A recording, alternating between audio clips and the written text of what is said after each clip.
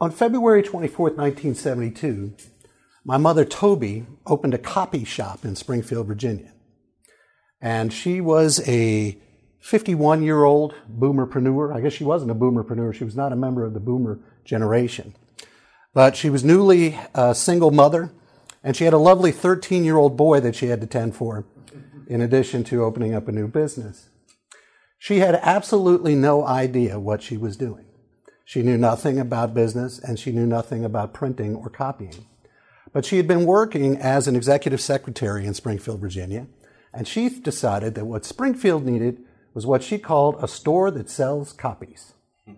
This is just about exactly the same time that Kinko's was founded on the opposite coast. So it turned out that Toby had a really good idea.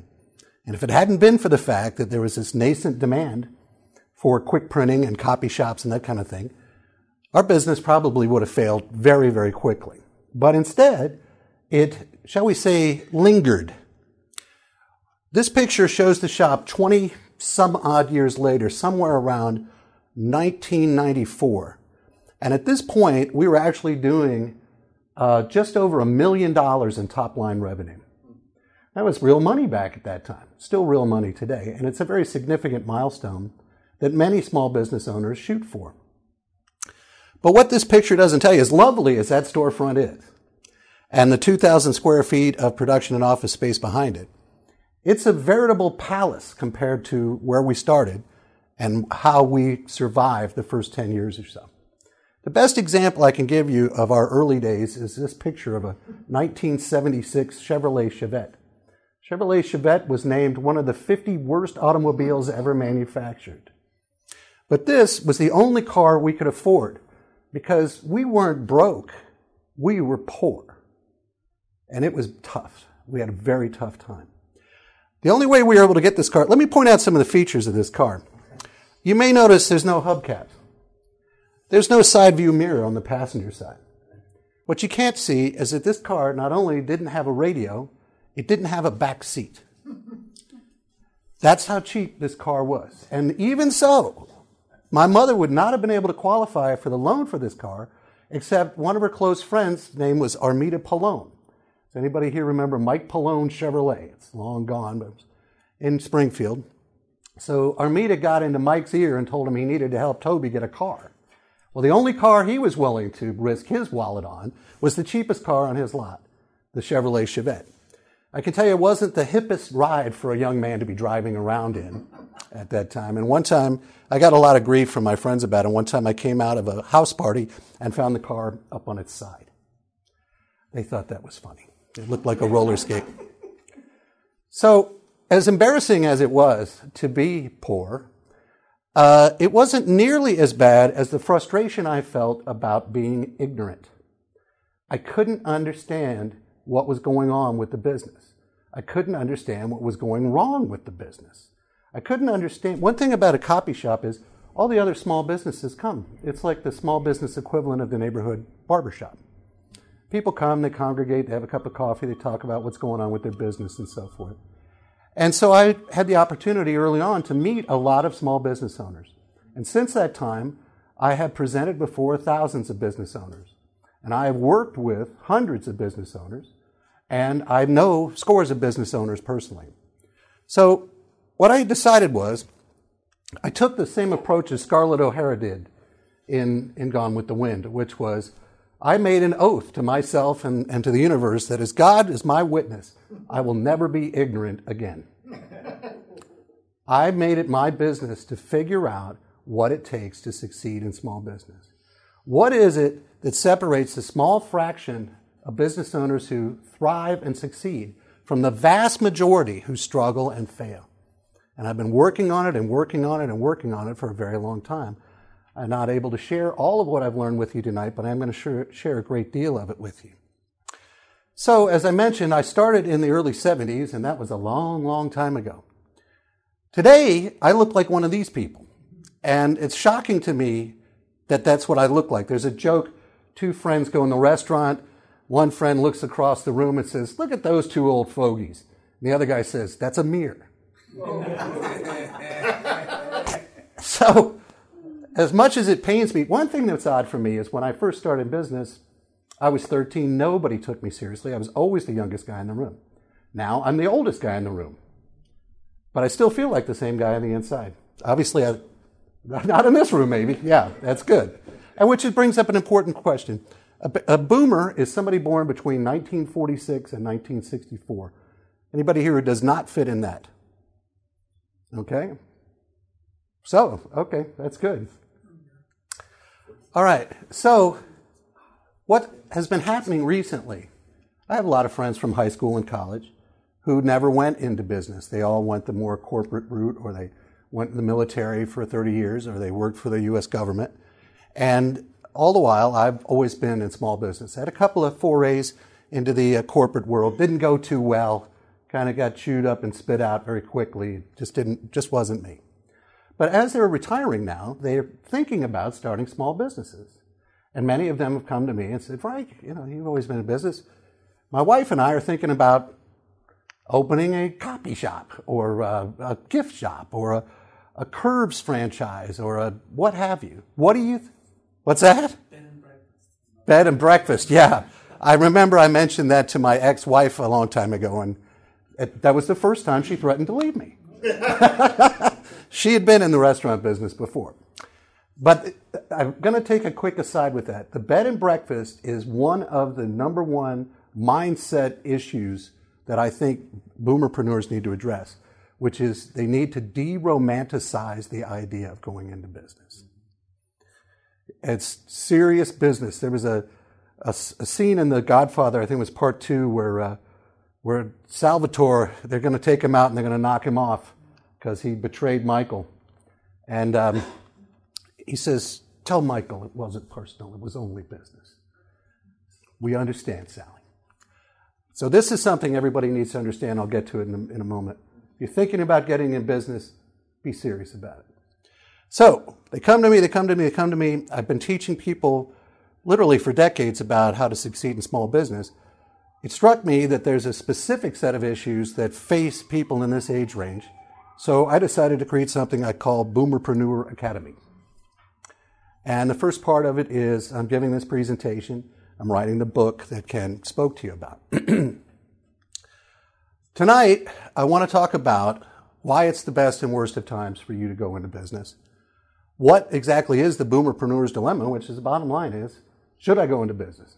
And then from that, should I? If so, what kind of business should I go into? And then how can I start and grow a profitable business? I'm going to give you my definition of success, and you will see a little bit of hard-boiled aspect to me as I give you this information. And this is because I have seen personally business failure and the impact that it has on people's lives, on their marriages, on their children, on their future. This is why you have to take it seriously. And this is why I have a very strict definition of success. I'm going to share with you something I call Unlocking the M Cube. I wrote a book. I seem to write a lot of these books. And this is it. It's called Unlocking the M Cube. How to Master the 6 Sides of Small Business Success. You won't have to buy the book because I'm going to take you through it very quickly right here. But it's a very short, cogent approach to what it takes to succeed. Then I'm going to close by talking about the different types of businesses you can start, and then wrap up with how do you decide? What do I recommend that you do going out of this room? So here's why it's the best of times. Irrespective of what age you are, we live in the age of the internet. And because I remember advertising in the 1970s and 80s, 90s, and so forth, before there was an internet, I know how much easier it is today than it was then. I also know right now, with my consulting practice, I have clients literally around the world that I've never met and probably never will meet in person, that I communicate with on a weekly basis using a platform called Zoom that is available for free, but I do the $15 a month upgrade. Things like fulfillment by Amazon. You don't have to have a warehouse. You don't have to stock inventory. You don't have to have insurance to cover fire or flood. Let Amazon do it. And there's a lot of other things just like that where there are virtual businesses that you can sort of layer yourself on top of. I just mentioned the digital communication, but that also reaches out into things like social media and just a wide variety of things that we're all aware of. This is a huge deal. I remember at the printing business, it was like going through the Spanish Inquisition to get a merchant account to be able to accept credit cards. It was a really big deal. It was extremely difficult and expensive. But now, there's all kinds of ways that you can accept payment without any pain, including recurring payments where people get dinged every month and you don't have to invoice them and you don't have to chase them down. There's potentially no accounts receivable. That's a big deal, no accounts regrettable. Because you can spend a lot of time chasing it down. The whole thing with digital marketing, Facebook's algorithm, anybody see the article in the Post recently about people are thinking that Facebook's listening to what you're saying in the microphone of your phone? Because you might say, Dawn dishwasher detergent, and then when you get your phone open or you go back to your computer, there's an ad for Dawn dishwasher. But it's not, according to them, they're not doing that, but it's actually a lot more nefarious what they're doing. They're tracking everything you're doing online and they're tracking everything you're doing offline, so that they will present advertising to you that is most relevant to you and for which you will have the highest propensity to take action. For me as an advertiser, this is fantastic. I can reach just the people I want to reach with exactly the message I want them to see, and I can track it down to the penny, what's working and what isn't. In the 19th century, John Wanamaker famously said, I know only half of my advertising works. The problem is I don't know which half. With Facebook, Google, LinkedIn, all the other online advertising channels, you know exactly what's working. And you eliminate what isn't working, you double down on what is working. Fantastic acceleration of your ability to succeed. And also, you can turn it on and off. You test, doesn't work, turn it off. Try something different, turn it back on. That's complete. I remember I bought an ad in the Yellow Pages, and they give me a guarantee if it doesn't work, you can stop paying for it. So they put on something called a remote call tracking phone number so that anytime that phone number was called, it would only came from the ad in the Yellow Pages. And it wasn't working. So I told them to turn it off. Well, no, sir, it's not quite as easy as all that. So anyway, he finally did get it turned off. Yeah, right. Well, the other thing that turned off was that phone number. Oh, you don't want to pay for the ad anymore? Phone number gets turned off. They owned it. There's a much lower downside potential, provided that you don't stick your neck out too far.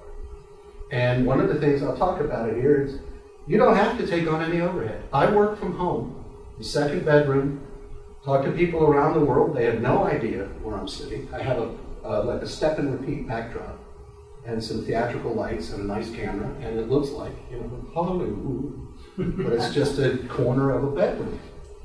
I also maintain an office at a co-working facility in Old Town Alexandria. I have no employees. The most employees I ever had was 15. Not good. Some reason employees think they have a life of their own. I don't know where they got that idea. They don't have that 100% commitment to my company the way I think they should. And sometimes they're sick, and the kids get sick. What's this all about? How am I going to make a profit? So I now have 1099 virtual assistants and contractors. Almost anything you do today has no long-term commitment. You sign a lease on a storefront, you're going to 5 years, 3 years, 10 years, whatever it is.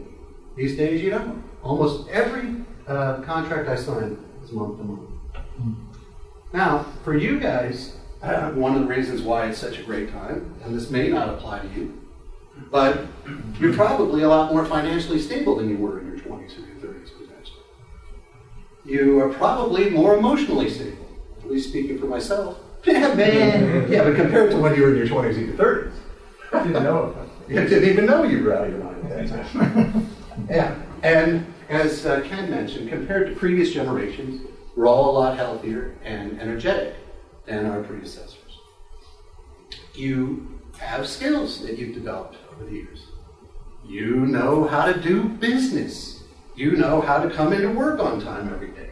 You know how to stick with a task until it's done. Many things that you may not have been quite so good at when you were younger. I can't speak for everyone, I only speak for myself. And you probably have a little bit, better idea what you like and what you don't like. You're less likely to go running off crazily into something that's going to end up making you miserable. But this is also the worst time, or the worst of times, for you to consider going into business. First off, you're only probably going to get one bite of the apple. Me, I've been through 10, 12, 15 different business ventures. And you know what they say, we all learn best from our mistakes? That's how I became an expert. Made a lot of mistakes. But for you, one mistake, you could be done. You could lose all of your savings, your nest egg, that's it. And you have no time to recover from it. You can't afford that one bad choice. Does anybody, being an unconscious incompetent means you don't know what you don't know. Not only do you not know about running a business, you don't even know all the things you don't know about running a business. I'm going to talk about the 6 main things you need to know. And the 6 things that you can focus on, or sort them out in a certain way so that you focus on the things that you're good at or you want to be good at, and then outsource the others to people who are good at it. One thing, if I could give you one piece of advice that I've learned, and I share that, I can't say that. I don't want to go to someplace I don't want to go, so I won't even say that, is hire people who are smarter than you. Hire people who are better than you at whatever it is that you're hiring them to do. When I was younger, I was afraid to do that because I didn't want them to, it was the imposter complex. I didn't want them to find out that I really had no idea what I was doing. And so I would hire people who were dumber than me. That's pretty dumb early on in the printing business. I really had to work at that. And I found some real lulus along the way.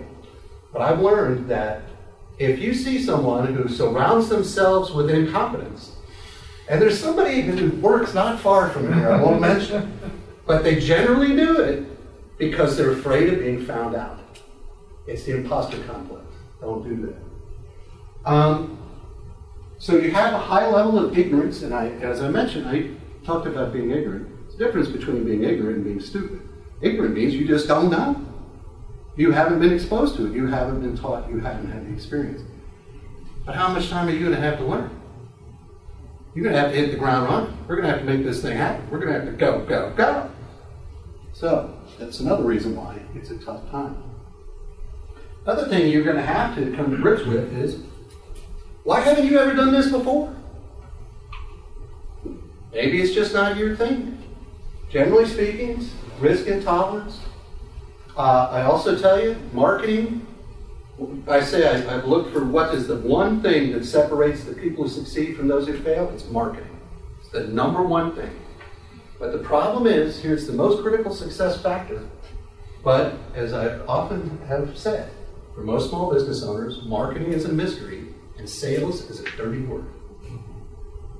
If you aren't willing to market your business, who the heck do you think is going to be willing to do it? And if you're not willing to do it, don't go into business. Because if nobody's selling anything, you're not in business. You also may not have experience managing people. And management experience is important even if they're not W-2 employees. You need to be able to know how to get people to do what you need them to do on a consistent basis. And you also have to know how to vet people who are going to be right for given positions. Not easy. Not my strength, I can tell you. All right, so this brings us to the Boomerpreneurs Dilemma, which is, it's in 3 steps. First one is, should I even start a business? Yeah, I don't want to do marketing. I don't want to do sales. I don't want to manage people. I don't want to risk my nest egg. No, it's not for me. But if you're still considering it, how do you choose the right opportunity for you based upon your personality, your skill set, your background, and your budget? And once you make the selection to choose a particular business, how do you go about starting and running one successfully? So here comes my definition of success as a small business owner. We each have our own definition of success personally, and I would never deign to speak to that. There's 3 reasons why people will leave their current job and branch out on their own, in my opinion. They want more than what they're getting right now. They want more money. They want more satisfaction from their work. Maybe it's creative engagement and outlet that they're not getting. They're hammering out widgets on a daily basis and they hate it. And what they want to work towards is more time freedom. They want to be able to go where they want, when they want, period. I know a guy is one of my clients. This guy is just magically successful, magically delicious. I'm not sure he does train people, but I don't think he can train you to be him. He's just had the sort of the Midas touch. He puts his hand to something and it works. But he often says he's not working for money, he's working for time. He works so that he can stop working for a period of time and turn his attention to his family. He has 4 children, 5 and under. So he needs the time to sleep. But these are the reasons why you would go into business. And here's why it's important for you to understand that.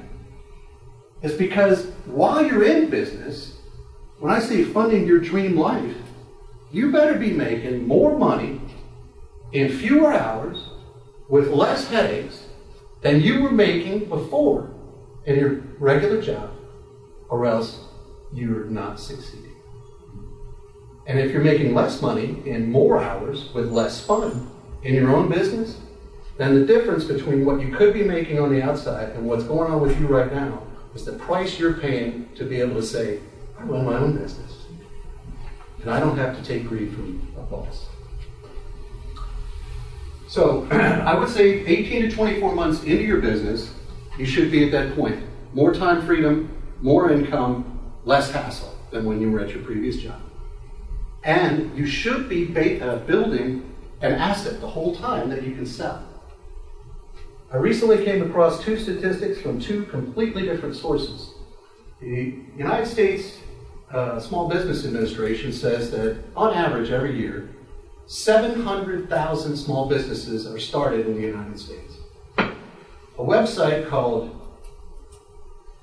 bizbuysell.com says that every year 7,000 businesses are sold. That means 99% of all small businesses that are started, in my opinion, fail. Wait, can you say those numbers again? 70,000 a year? 700,000 are founded and 7,000 are sold. Yeah, but what about the others that are still in business? That's a good point, isn't it? I would say to you, based on my own personal experience, that 80% of those are the walking dead. They're just in name. No, they're still in business. I'll give you an example from the printing business. There were many times where we got deep in debt with receivables outstanding that we weren't collecting. Or Xerox. We owed them $30,000 or something for bills that had built up. And I would have to take out a home equity loan to pay the bills. So you think of money coming out of the business and going into your bank account, right?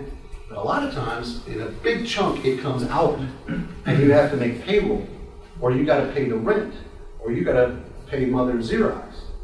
And if you don't, then you go out of business. That is the moment in which the business fails in front of God and everyone. But people hang on by the skin of their teeth to keep that from happening. And during that period of time, it's absolute emotional misery. The kids are unhappy, their spouse is unhappy, they're unhappy, the vendor's unhappy, the landlord's unhappy, but it goes on every day.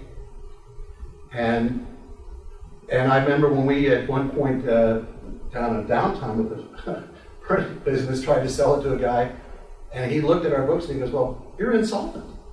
Why would I buy a company that's insolvent? I was like, wow, that was a dagger in my heart. Man, you can call me a lot of things, pal, but you don't have to call me insolvent. That's rude. So what I'm saying is, this is why I'm telling you this is serious. Okay? You can lose your home equity. You can lose your 401k. Because you sign personally. You can have a corporation. That doesn't mean people are going to loan you money without your personal guarantee. That doesn't mean people are going to rent you commercial space without you signing for it personally. It just means you might not get sued quite as badly. And let's face it, anybody can sue anybody at any time for any reason. Somebody famously said you could sue a ham sandwich. So what I would like to encourage you to do is to be one of those 1.2%ers who actually succeed. They are out there. I meet them. But you know what those people are? They're serious. They're serious about their business. And think about people you've met who are successful in business. You ever notice they have that little bit of edge to them? They're a little bit, they're nice and everything, but if something happens with their business, they're right on it. And that's a mindset that you have to take. It ain't joking. All right, so now I want to go into unlocking the MQ. And this is the 6 signs of small business success. This is how you can become one of those 1.2%. M1 is mission. Why in the world have you started a small business? You better have a good reason. By the way, I'll give everybody a copy of these slides, and I'm sorry I should have mentioned that. I'm also recording this, so I'll get you a copy of the audio, and I combine the slide deck with the audio to create a video. So if you're concerned that I'm going too fast, I'm going to miss it. All right, here it is. You got a mean business, you got a mean serious business. Think about the person that you worked for, who ultimately owned the company. Was that person serious? So the reason why, and it's an expression, serious business. And there's a reason why bosses have a reputation for being hard case. And it's a reason why it's often difficult for women to be successful in business, because they need to be a hard case too. But people seem less willing to take it from them. When I say be clear on your why, I'm sure you guys know about that from being here, but why are you doing this? You're doing this and there's actually a whole list of reasons that I've surveyed people about. Some people want to prove something. They want to prove something to themselves, they want to prove something to their wife, they want to prove something to their father, they want to prove something to their boss. You better really need to prove it, because that's going to be a tough why to kind of keep you going during the hard times. Some people want to create financial security for the rest of their lives. That's a great why, especially if you're doing it for children or what have you, loved ones. Some people have a creative urge. They've got the next big thing in their mind, and they've just got to do it. That's the Bill Gates and Zuckerbergs and Steve Jobs of the world. But there are very few people like that who are as talented and as clear as those people are. So whatever your why is, you need to be clear about it. And you have to think about, how's this thing going to end? Nobody ever thinks about that when they go into business. It's kind of like people should think about that when they go into marriage. But they don't think about that either. It's kind of romantic. The way it should end is you sell it at a significant profit. And what you will sell it for is some multiple of the earnings of the company. A rule of thumb is 3 times last year's earnings. Or 1 times last year's revenue. Depends on what your profit margin is. But a lot of times, a lot of small business people, they get money on the counter, they get vacations and business trips and company car and this and that, and it never showed up on the income statement. Sorry, can't sell that. The buyer wants to have numbers that they can believe in. Now, M2 is marketing. I'm telling you, even if you don't have clarity on your why, if you know how to sell, you're in business. And if you don't know how to sell, you are out of business. I've seen people who had every success factor baked in before they went into business. They had years in industry experience. They had money, capital that they started with. Whatever. But they couldn't sell their way out of a paper bag, and they failed.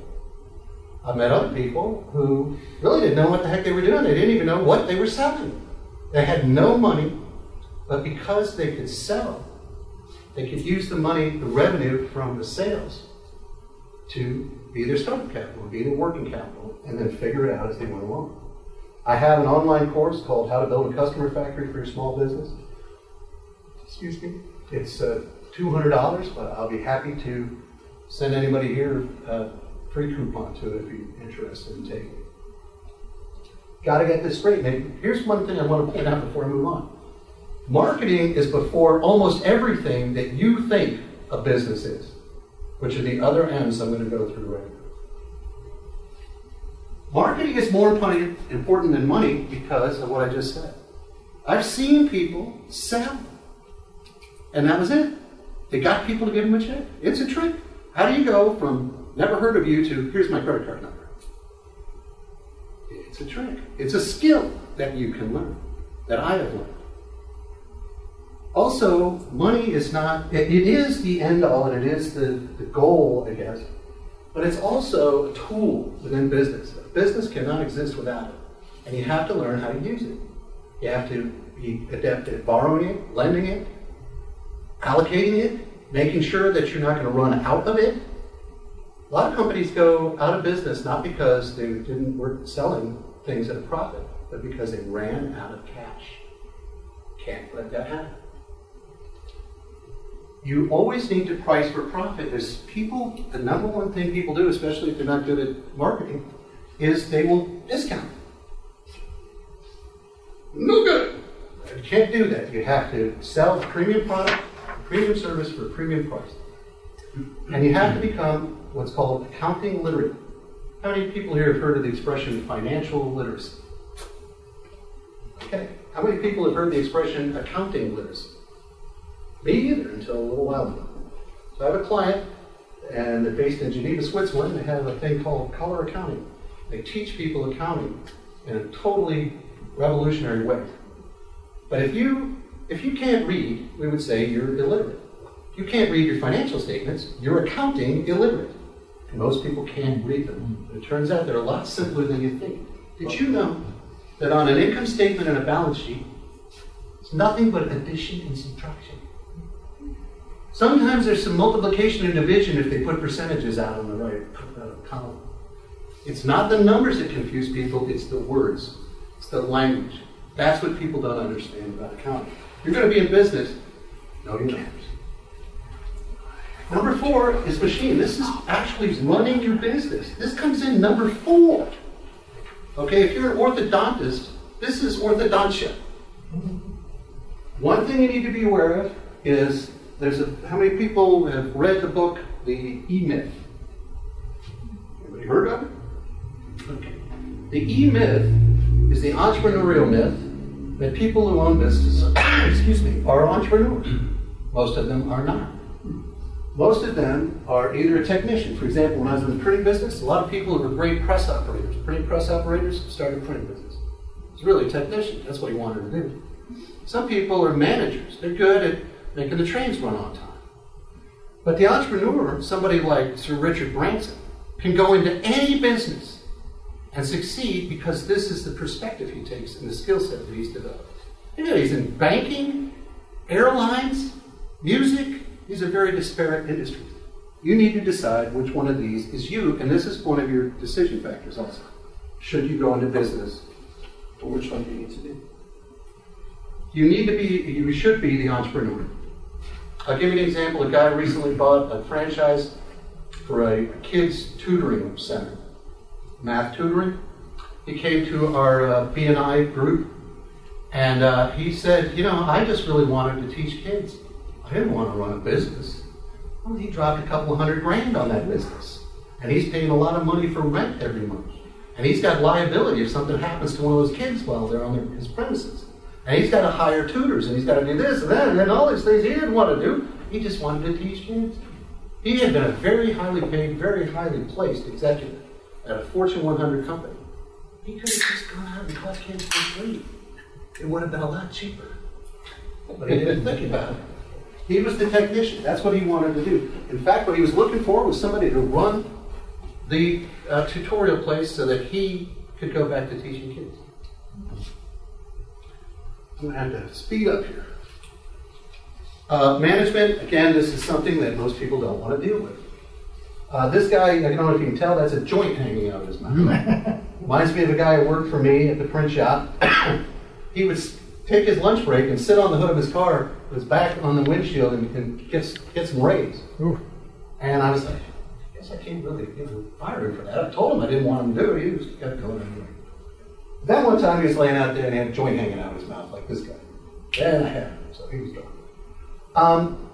Many people don't know this, but Coach Krzyzewski at Duke, he hires assistant coaches, only assistant coaches who aspire to have a head coaching position at another school. And he knows they're ambitious, he knows they're strong, he knows they're really good, and he knows that they will only be with him for a limited amount of time. But while they're with him, man, they win. That is a winning organization right there. Here's something I've learned. All relationships are temporal. They're temporary. Learn that the hard way. People die on you, wives leave you, employees go for another better position. These things happen. And so you need to maximize the value of that relationship while they're there. Do everything you can to help them develop their own career, and you will attract the right kind of people. And don't hire what I would call chuckleheads. Frank, so what do you mean by the surplus? I'm sorry, I skipped over that on purpose because I'm short of time, but since you asked. So I have a degree in economics, and back when I was going to school, the Soviet Union still existed, and there was a big thing about the difference between free markets and communism. Karl Marx, the founder of communism, the father of communism, had many concepts, one of which was the surplus value of labor, which is that if I hire somebody to work for me for $5, but I sell their services for $10, I'm exploiting labor. From my perspective, if I can't sell that $5 an hour person for about $30 an hour, I never should have hired them in the first place. Because I'm paying them for 40 hours a week, and I'll be lucky if I can charge for 10 hours of their time during the week. And I'll be lucky whether they do a decent job on it. I'll be lucky that it doesn't take 3 weeks just to train them in order to be able to do a $30 an hour job. So the surplus value of labor is a real thing, but if you're going to hire somebody, that surplus value's got to accrue to you. And if you can't figure out a way to make it work, don't hire them. So there, Karl Marx. Okay. This is where people usually start with their business. What I call the minutiae. They want to make sure they got the right corporate form, they got all the forms filled, they got insurance, they got a fire inspection, they got all this. You know, that's great. And you do have to have it, don't get me wrong. But it will not help you to succeed. You can have all of this done 5 times over, and if you can't sell, that's it. Turn out the lights. So, from my perspective, success looks like this. You start with your mission, make sure you can market, have enough money, blah, blah, blah. What most people do is this. They start with the minutiae. They focus on pulling the teeth or getting the trains to run or whatever it is. And then after that, everything else just kind of happens by accident. They wouldn't ever have paid attention to it if it didn't come, if a problem had not arisen. That's the only reason why they paid attention to it. All right, so that was an uplifting section of the presentation. All right, everybody ready to start your own small business now? I hope you understand that the reason why I'm putting it to you so seriously is I have seen people have their butts kicked time and time again. And I'm going to stop. This is a story I'm going to tell. I walked into a restaurant that was being opened. It was in the course of being built out in Springfield. And I saw all this beautiful, brand new kitchen equipment. Incredible build out. I figured, they're spending $300,000 or $400,000. And there was this couple, very attractive couple in their 40s. I introduced myself to them. I said, I'm a local marketing consultant. I was interested. I don't recognize the name of this company. I'm not going to tell you what the name of the company is because I don't want to get sued. And I said, are you the owner? Yes, we're the owner. Turned out they were dinks, dual income, no kids. Both were SES executives with the federal government. So they were pulling in $250,000 or more a year in gross household income. They've been doing it a long time. Had a lot of money put aside. This burger place was something they remembered from their college days. They always wanted to open, let's call it Joey's Burgers. And Joey's Burgers had a chain, and they were the lucky first franchisees that Joey's had ever had. I told them, so I would keep coming back because I was trying to patronize them and help them out. Every time I go in, there's nobody in there. And the employees are throwing spitwads at each other, and they couldn't keep a chef because chefs like to cook. Nobody comes in, there's nothing to cook. Chefs don't like that. They go someplace they can cook. I'd say it was 6 or 7 months later, they went out of business. In my estimation, they lost $500,000 to $600,000. I don't know if that wiped them out. It might not have wiped them out. It may have more than wiped them out. They may have gone into debt in order to support them. But either way, $500,000 or $600,000, pretty soon you're talking about real money. They were in their mid-40s, I'd say, so they had time to recover. I hope. So, here's some different business opportunities you can look at and things you need to consider.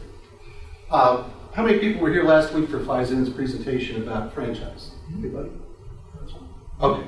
So, anyway, she talked a lot about the benefits of franchise. There are many of them if you prefer to work by playbook. if you prefer to work within a structure, if you are not what I call more entrepreneurial minded, if you're really looking to what I would call, and I don't mean to say this negatively because it's become clear through my speaking with Faizin, this is perfect for a lot of people. Not for me, because I'm, pain in the neck, creative type of person. But I've seen many people succeed very well in franchises. But it's a very structured situation. If you prefer structures, that's great. Also, if you are more risk averse, they're generally speaking a more guaranteed success. So, should you buy an existing business or should you start from scratch? In most cases, I would recommend that you not buy an existing business. You really don't know what's going on there, and you've got to understand there's got to be a good reason why they're selling it. Now, if it's somebody who's a true entrepreneur who builds and sells and builds and sells, and, they get bored at the point where it's succeeding, all the challenges done. And they have a track record of people successfully buying their past businesses, great. But there's a lot of things that you don't know. Two Jerry's is a printing company that opened near us. These two guys, both named Jerry, they're co-founders, and they had been successful salespeople for a giant printing company in the local area, Belmont. And they bought an existing printing company because they had 12-month non-compete clauses. They couldn't go see their clients that they'd been working with Belmont. So they decided if they bought an existing company, they'd just hit the ground running. Well, they're both salespeople, and now they both had their tails on the line. They had to make it work. They went out and started selling like crazy, and before you knew it, they had tripled the sales of the business they had bought. And that was before they were able to go talk to their old client. And both of them told me the only mistake they made was buying the existing business. They spent a bunch of money for nothing. They could have started from scratch, and they would have been just as well off better off. Retail is a marketing tactic. People avoid marketing, and so what they do is they open a storefront. Why do they do that? Because people will come in. I don't have to go out to them.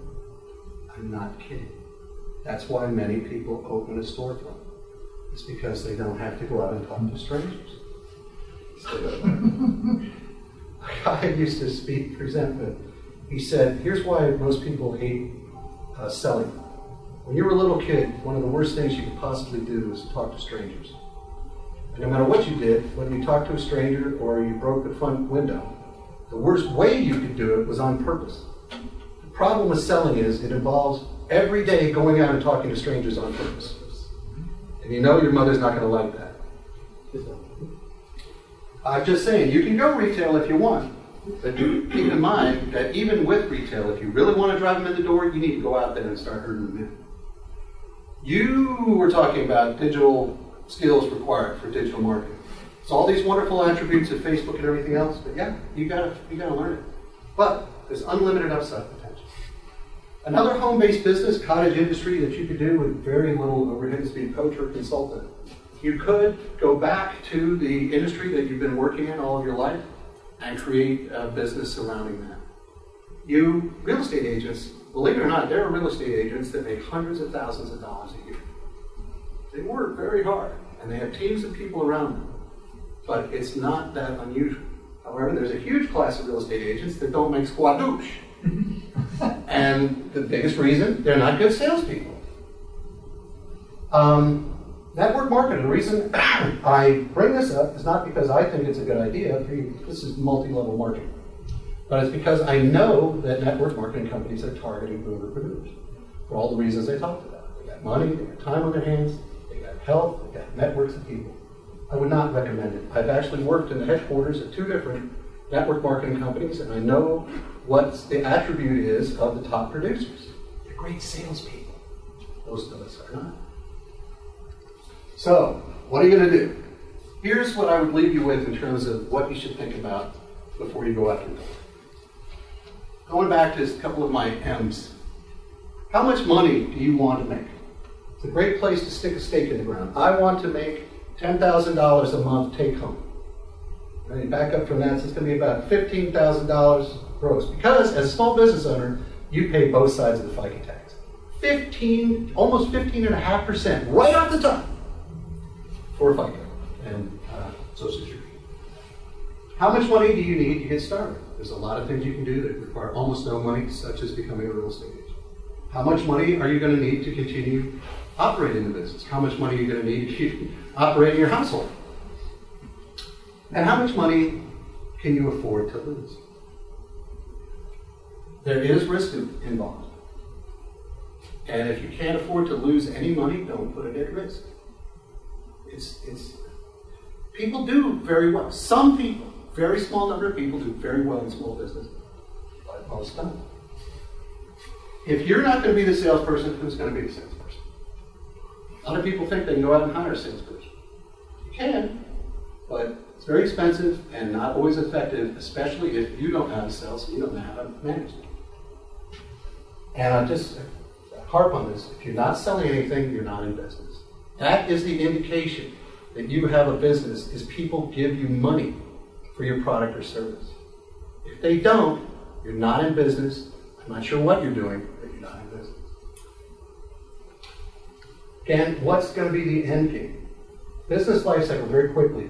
You start a business, you're in startup phase. Then you go through growth phase. As I mentioned, 18 to 24 months, you should then be at the maturity stage, where you're consistently throwing off what an economist would call extraordinary profits, which is more than you could have got if you took the same money and invested it in the stock market.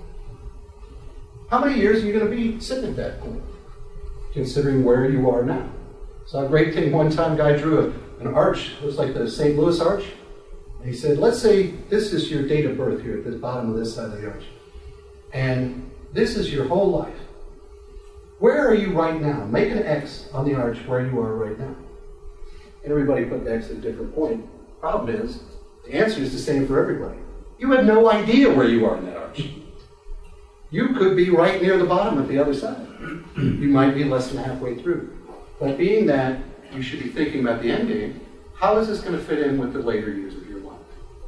You should be building a saleable asset that then, which sounds terrible, but a good reason for selling a business is health issues. I built this business for 20 years, now I'm having health issues, I've got to sell it. That makes sense to me. So, my recommendation is that you really do your research. It's another thing people run from. They don't like doing market research. Sounds boring. It can be boring. But, brother, you better figure out how many competitors you have and what's the average revenue, or there's just all these things you need to know. Be clear about your why, and in terms of risk aversion, minimize your risk early on. Because you're learning two things. You're learning your business, and you're learning business. So as you learn business, you can take risks with a higher probability of success because you know more about what you're doing. So I believe that's everything I have for you. If anybody would like to follow up with me later, my contact information is there. Frank, thank you so much. Thank you.